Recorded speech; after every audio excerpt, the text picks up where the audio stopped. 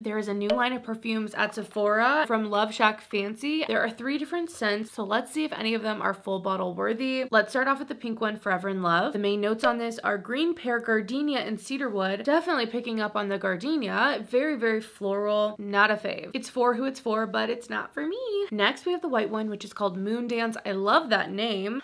It smells like something I've smelled before, but I can't put my nose on it. It's velvet rose, dream wood, and magnolia. It's definitely a sweeter floral.